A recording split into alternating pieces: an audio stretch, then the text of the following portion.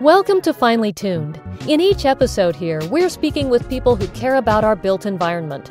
This podcast is built by Gridium. Hello, and thanks for tuning in on this conversation of cybersecurity in the built environment and the anatomy of a BMS hack with Fred Gordy from Intelligent Buildings. This is Millen with Gridium. Yes, thank you, Millen. First, let me thank you guys for allowing me the opportunity to speak on a subject that I'm very passionate about, and I appreciate you guys. Before we get started, I want to kind of tell you a little bit about also the company that I'm working with, which is Intelligent Buildings. And now at its core, Intelligent Buildings is a company that works for the customer, and the reason that customers come to them is, as you can imagine, there's so many disparate systems out there, parking, control systems. It's not just about control systems, it's about the entire smart building strategy. Mm-hmm. We can step in the gap, be the advocate for the customer, take the disparate systems, pick and choose and help them, guide them through the process of putting together the best smart building package they can come up with. And as part of that, it would be remiss that cybersecurity was not part of its core foundational piece. And everything that Intelligent Buildings does is built on that layer of cybersecurity. I came from IT in 2000, and I moved over to the building control space, to the smart building world in 2000. And I remember getting a call from this company at the time, and they explained what it was that they did, and I still didn't get it. Mm-hmm. So I went to the interview, and they started talking about web-based control for buildings and that type of thing.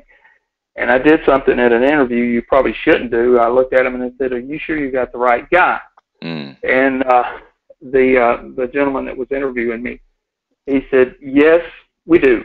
And the reason is because we know that these systems are moving more and more to a global control kind of strategy, and we need people that have IT backgrounds to kind of help us move into that world." And thus began the transition. That company introduced me to enterprise level building control systems with people like AT&T and Macy's. And the security through obscurity thing kind of, basically I drank the Kool-Aid, let's just say it, because I went from a policy control world to the Wild Wild West. And I guess it was around about 2010 that I, looking at the portfolio of who we were integrating with and what all could possibly be done, I had to kind of shake off the Kool-Aid that I drank and start saying, we really need to start taking a look at this stuff and trying to figure out a way to protect it, because in and of itself, it's not designed to protect itself.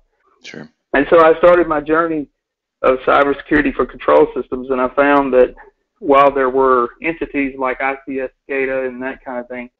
Yeah, Fred, thanks for telling us a little bit about your transition from the IT world to the OT world, and let's jump into what a BMS hack might look like. So I think what you've got showing here on this slide is this question of is your building's data searchable, and can you tell us a little bit about what kind of data is searchable and where?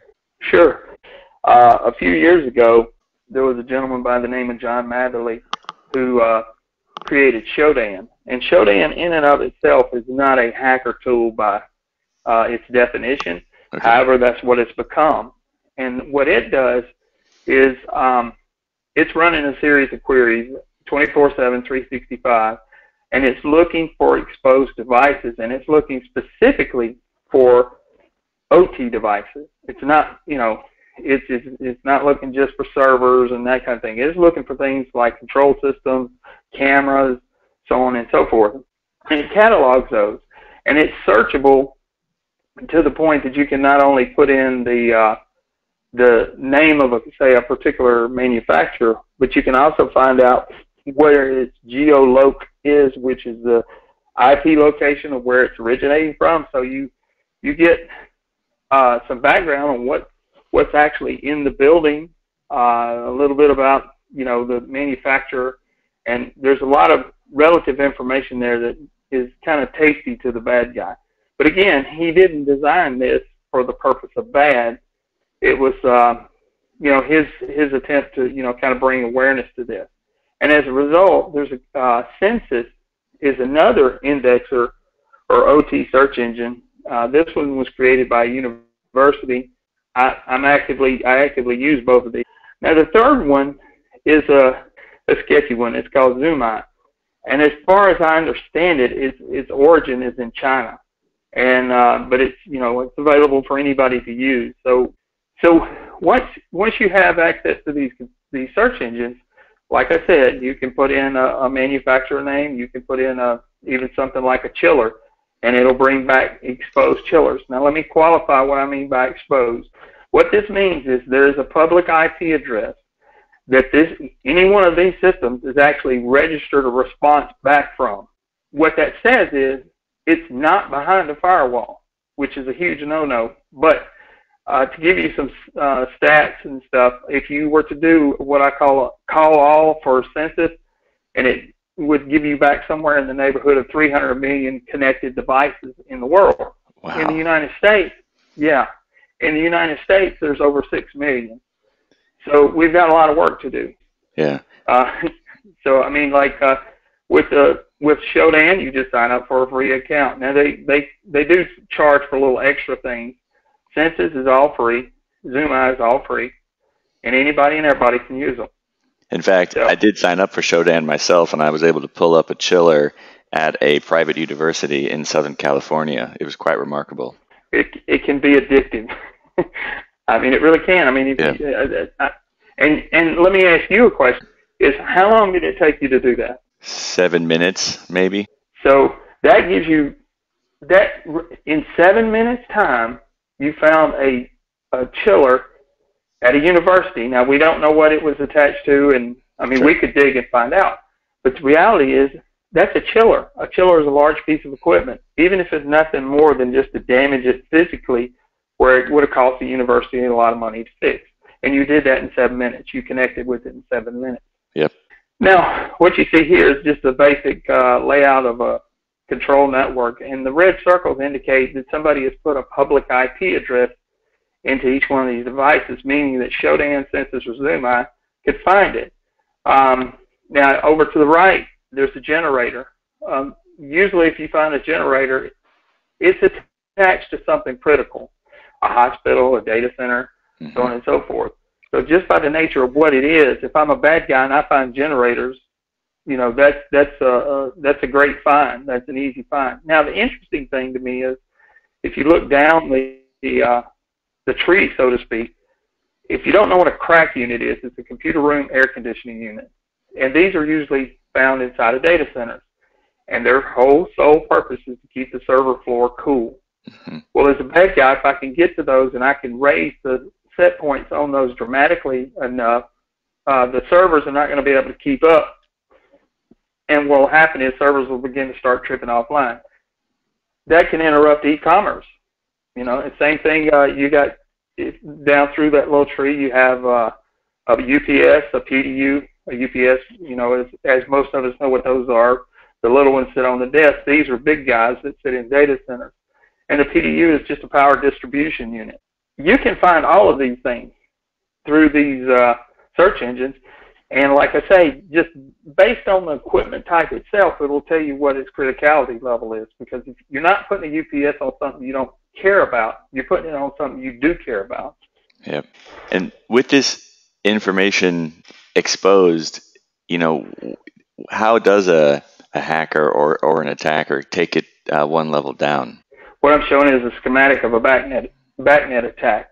And this is something that I've kind of really started harping on lately, is backnet by its nature, when it was originally developed, was to be an open protocol, meaning that anybody could talk to it. Now it's good in our control world because then we were getting away from proprietary systems. Well, there is no username or password required to get into a backnet network. Before, say 2 years before anybody really started thinking bad guy way about getting in control networks, you had to crack a password. And the reality is, the control system passwords are not that hard to crack.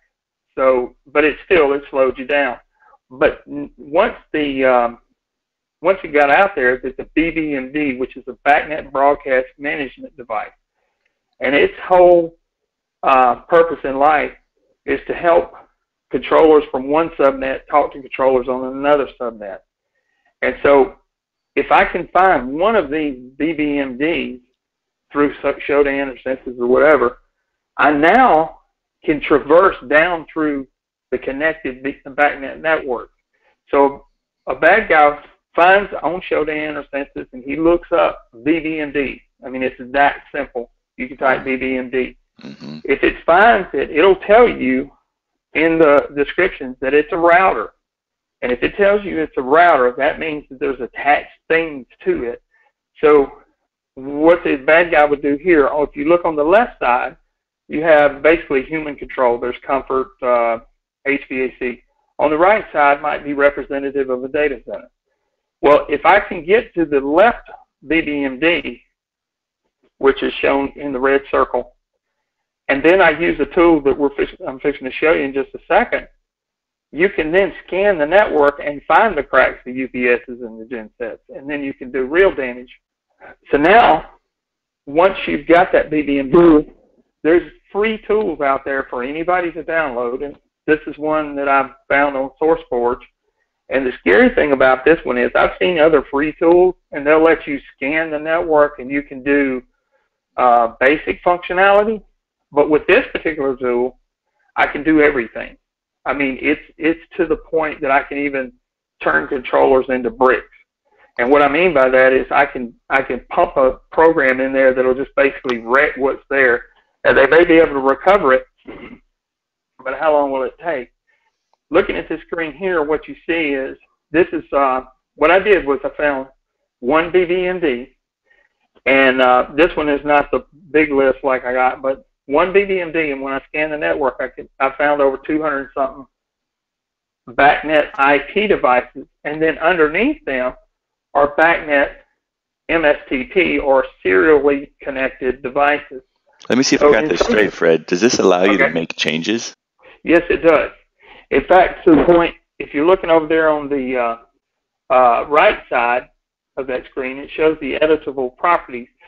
Even if the programmer or operator has set this thing to read only, with this tool I can go in and make it writable. And I can change set points. I can change alarm parameters where, kind of, you and I talked one time about the Stuxnet attack. Well, the Stuxnet attack masked itself so nobody would see what was going on. Well, with this tool, I can do the same thing. I can turn your alarms off before I do anything, and you won't receive any alarms while I'm in there making set point changes, literally turning devices off.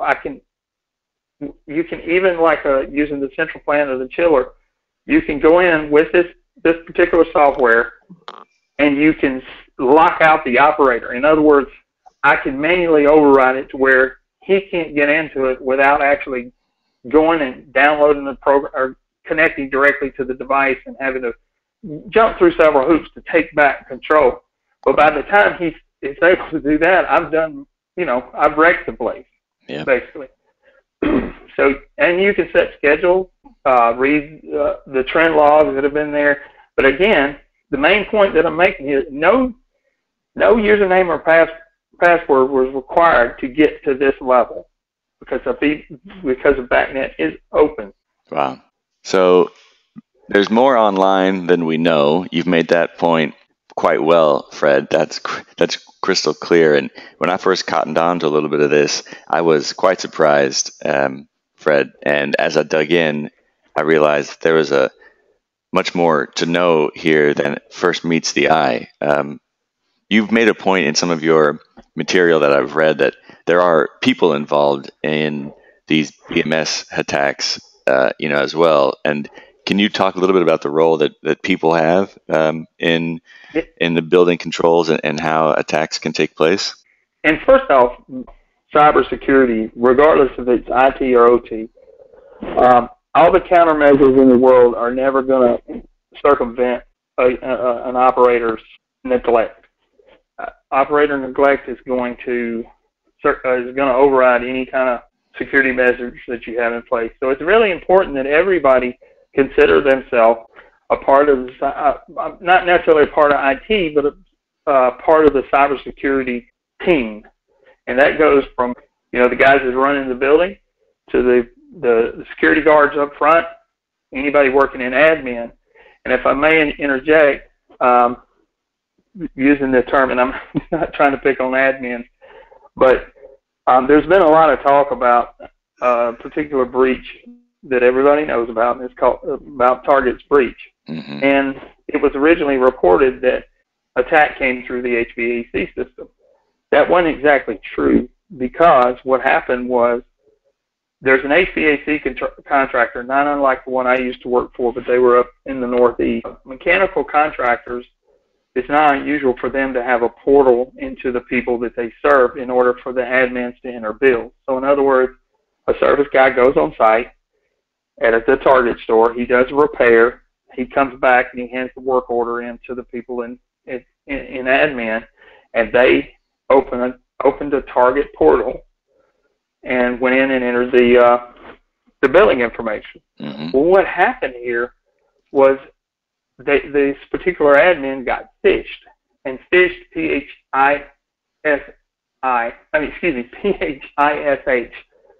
means emails are sent out and hopefully you click something. It's like there's a hook inside the email, and if you click it, it's going to do something. Yep. And in this particular case, it launched keyloggers onto the system. And the admins, and this is not an unusual practice either, all of the admins had the same username and password for Target. There was only one username and password for several admins. So it could have been any one of them. Well, once the bad guys found out, or got into their system, then they saw, well, wait a minute, we're on the Target network. We see that there's a Target network. They got on the Target network. And then the network they were on, the POS, the point of sale devices, were not segmented from this ERP system, and the bad guys were able to just run rampant across all the credit card machines inside the system. Yeah. So no amount of firewalls or anything could catch that. That comes down to people. We all have to do our job. And the days when we thought, well, who cares, or that kind of thing, they're pretty much over. The example that I have here is something new. They had a control system sitting there, and there's a ransomware called Server 3. And can you explain what ransomware is? Sure, absolutely. Ransomware is a really nasty thing, because what it does is when it gets launched onto your network, it encrypts everything. The data's still there, but what they've done is they basically padlocked all of your data, all your functionality, and you have to pay them to get the keys to unlock it. So the thing about ransomware, and this is where I'm always kind of a little hesitant when somebody tells me, well, we got it fixed. Well, you never know what these guys leave behind. Even if you pay them and they come in, and they'll unlock your data. What did they leave? Nobody knows unless you really dig through the system. But anyway, so that's what ransomware is. It basically holds you hostage until you pay them. Now, the unique thing about ransomware, and I hate to get into too many little rabbit trails here, but no, that's all right. This is interesting. Cool. Well, the little emblem up there, you see the gold emblem. That's Bitcoin. And if you're not familiar with Bitcoin, I'm not going to sit here and say I'm a Bitcoin expert, but basically it's a way for people to pay for services and that kind of thing, and it's actually been incorporated into the bad world, so to speak, because it's hard to trace who actually you're paying.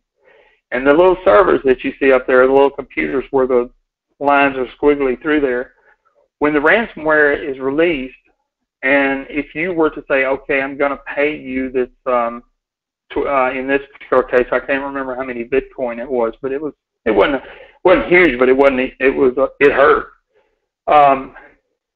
Is if you agree to pay the Bitcoin or pay Bitcoin, you have to open an account and do all these steps, and then through what they call a Tor network, it basically is hopping from server to server to server.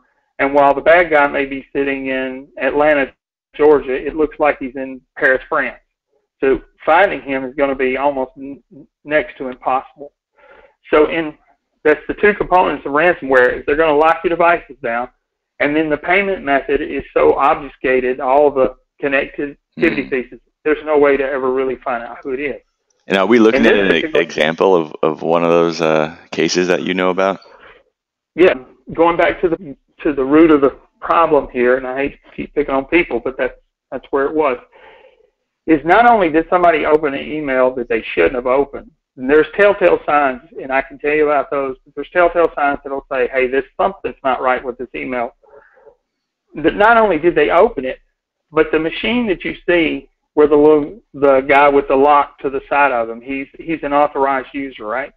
Mm-hmm. Well, these control system front ends, I've seen it time and time and time again, where they're sitting on a building engineer's desk out in the public, anybody, and they're using this thing to look at Facebook, to check their mail, whatever the case. And this is the thing that's controlling the building, but yet people are using it for whatever they want to, because and there's no restriction to access.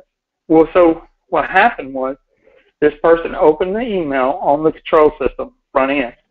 The bad guys didn't know what it was. All they cared about was getting their money. But to the people that this happened to, it blinded them to their control system. Everything inside that machine was now encrypted, but server 3 is exceptionally nasty because it doesn't encrypt folders. It can encrypt individual files with individual encryption keys. So if you have 1 million files, that's 1 million encryption keys, and it would take billions of years to figure out what those encryption keys were. Wow. So there's no way. Yeah. Plus, it did one other thing. It started deleting shadow copies, and shadow copies are copies that are, recoverable copies that you could pull back into place. Now, this particular company, they didn't pay the ransomware, but it took them days to figure this out. And what they had to do is eventually wipe the machine clean. And they found some backups that they had made months ago. And they put it in place, and everything's back up and running. But all that data is gone. It's never coming back. Yeah. Now, there's one aspect that didn't happen to them, and I added this layer so people will be aware, is if you'll notice the red lines that are going over to the little data cans in the server rack. Well, what could happen, or could have happened in this case, if this machine had access rights to any servers on the corporate network, server 3 could have propagated itself not only on the control system, but throughout the rest of the network. And then now what you got is that every machine, or at least every server that you have in your system is now encrypted. In that case, you might have to pay the ransomware because, by the time, who knows how long you would be down. Yep. But that's a distinct possibility. And all of this results, these results that I've spoke of, come from people. So we need to look at something real quick, if you can indulge me. So first off, the control system is like the goat in Jurassic Park. The goat was on a stake, right? It can't defend itself. There's just no way.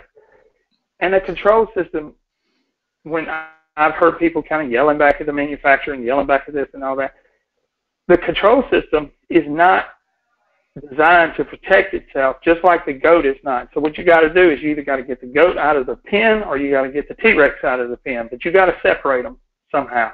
Yeah. And you have to, in order to do that, you got to get that control system inside the IT bubble.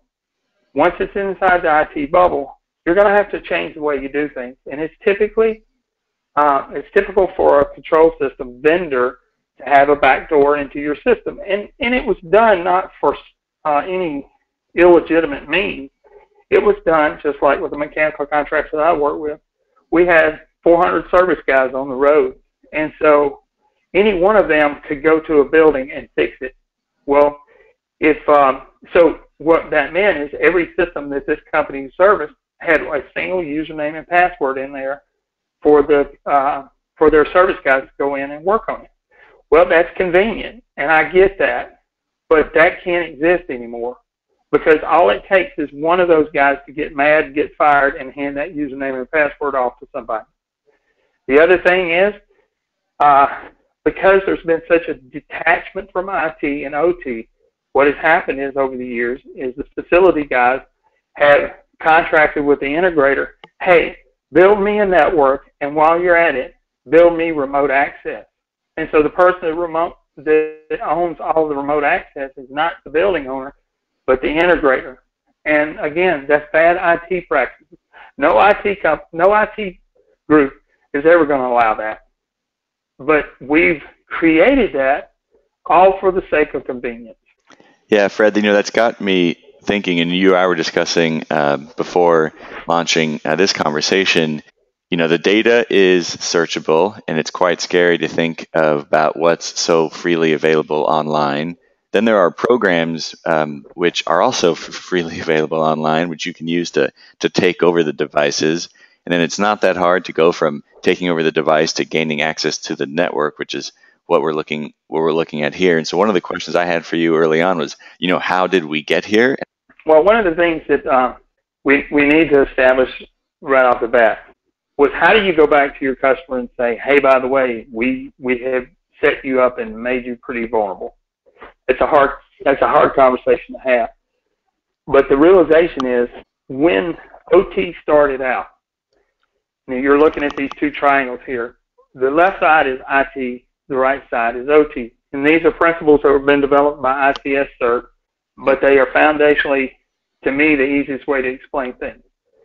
In the IT realm, the first and foremost thing that's important is information confidentiality. And that means that, we're going to protect it first, and we're going to worry about the other functions second and third. The second function is the integrity of the data. The data has got to be right, but again, it's second to the confidentiality.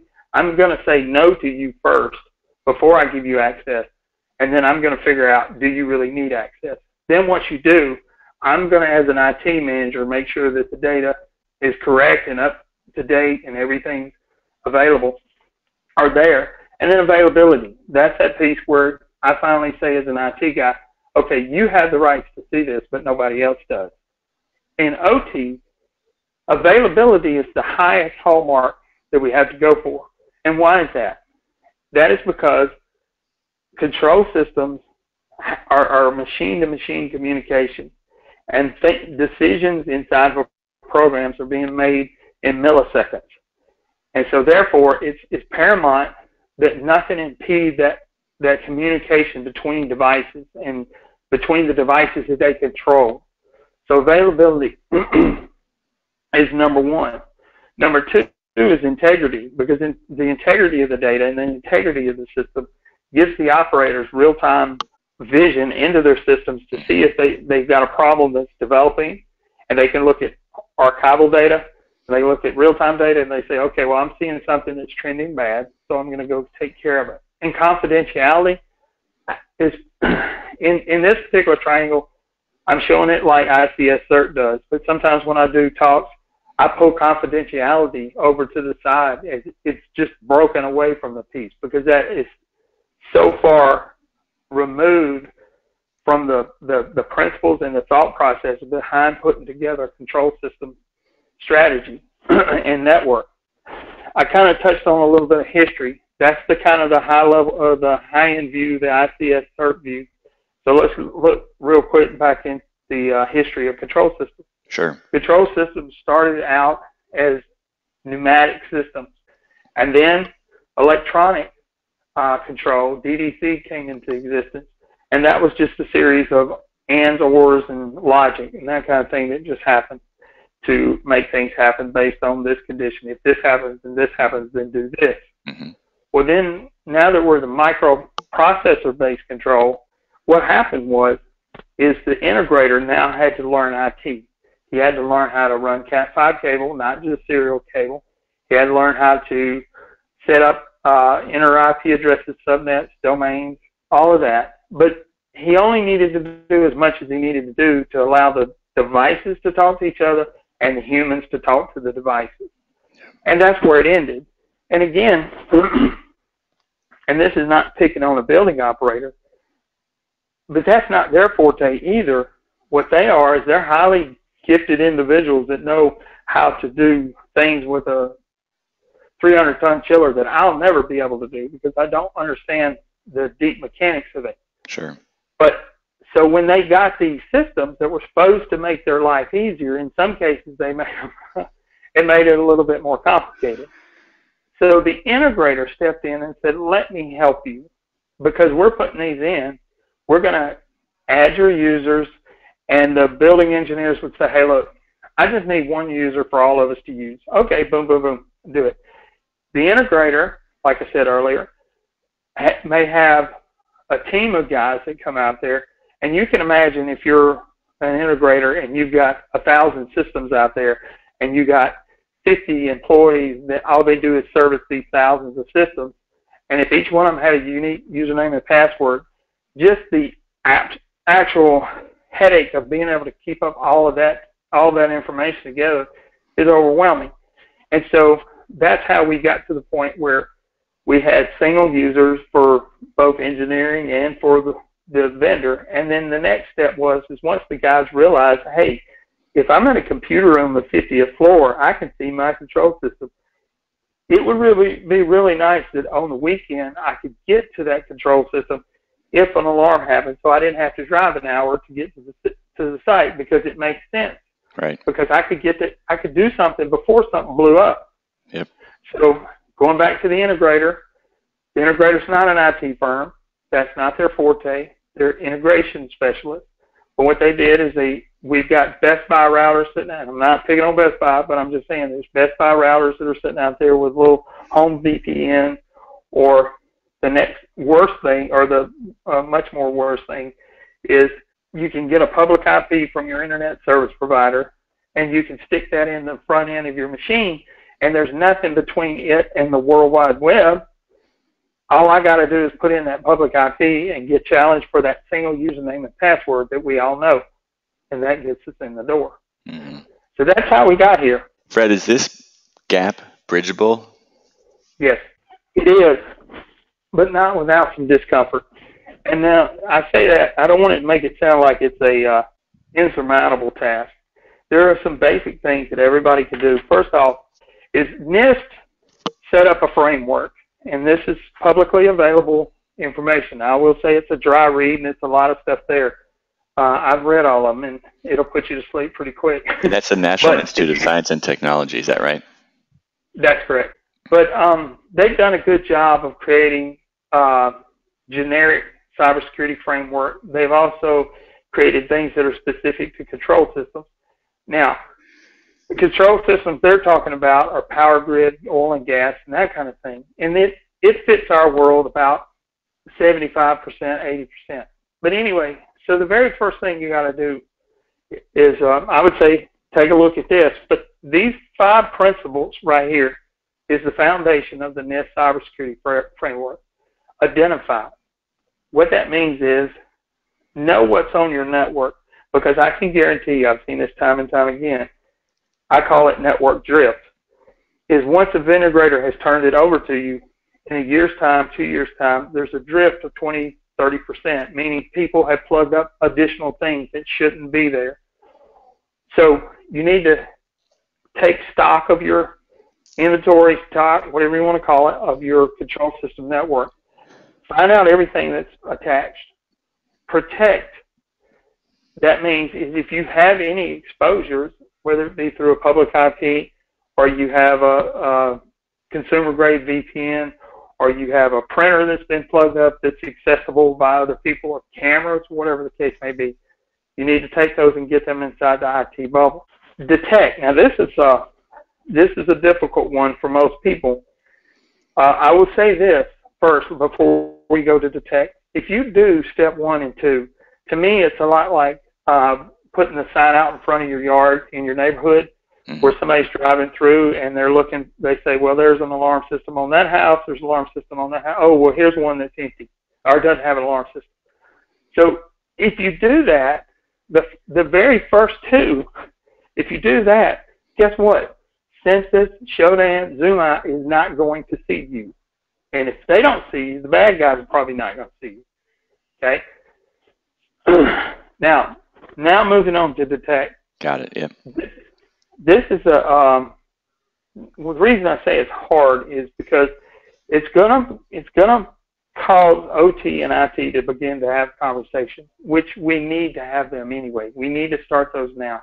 It's okay, I have this system and we've done all these steps and we've gotten it protected. We've identified everything, we've protected it.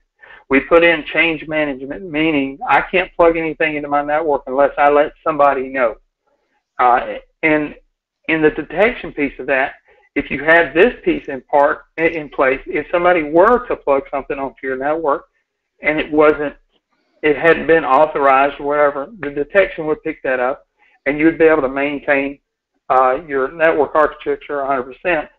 But then you would also be able to detect things like physical security intrusions, which we didn't talk about, but basically that just means there's a generator in the parking lot and I unplug from the generator and I plug my laptop in, boom, and now I'm in the network. So we work with some people that have detection software and that type of thing. Mm-hmm. There are more and more coming about, but it's still got a little ways to go.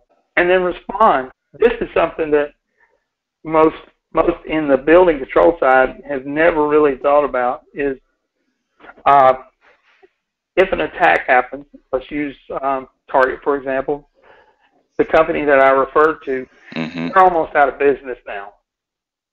It wasn't I don't want to say it wasn't their fault, but it really, more of the onus is on Target than it would have been on them. But their damage to their brand is insurmountable. And that's the other thing I tell people is whether the bad guy steals something from you or somebody sues you, at the core, if your brand is no longer good, what does it matter? Because you don't have customers. So you need to learn how to respond internally and externally, and you can't put your head in the sand and pretend that it will go away. I'm sure you remember the Blue Cross Blue Shield or Anthem breach. That's right. Do you remember that one? It happened not long after Target, right? Who do they talk about the most now? Target. The reason they're not talking about Anthem as much is because within 24 hours, the president of the company sent an email out, letters out to every subscriber telling them what they were going to do. Nothing came out from the company that was the HVAC mechanical service people for Target, and Target delayed their response. Home Depot had a breach. Which one do you hear of more still? Target. Home Depot responded. So you got to identify people inside your organization that are going to come to the forefront and basically take charge of this situation and be the vehicle for public relations and that kind of thing. But then also, what do you do internally? Do you pull plugs off the wall? Do you shut things down? And then recover. I mean, once you've done all of these things, your recovery is making sure that you get all your data back in place, making sure that your relationships with your customers are mended, and then take a forensic look at what happened, how I can prevent it in the future, and move on from there. But to me, those 5 principles is what everybody needs to live by. This is not just a career for me; it's become a passion. And there's a lot that we've got to get done. And I know it can be scary when you sit back and think of your budgetary concerns and that kind of thing. There is a lot of low-hanging fruit that you can do that's not going to cost you a ton of money. But anyway, I want to say thank you to you, Millen, you guys for letting me come on and talk about this subject. I appreciate you taking the time to chat with us about BMS hacks and cybersecurity in the built environment. And so thank you very much, Fred. Thank you. Okay, that's a wrap. For more episodes, go to the Gridium blog online or subscribe to Finely Tuned wherever you get your podcasts. Thanks for listening.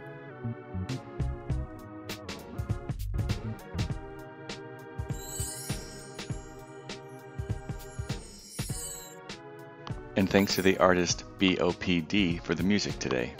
For the music today. For the music today. For the music today. For the music today.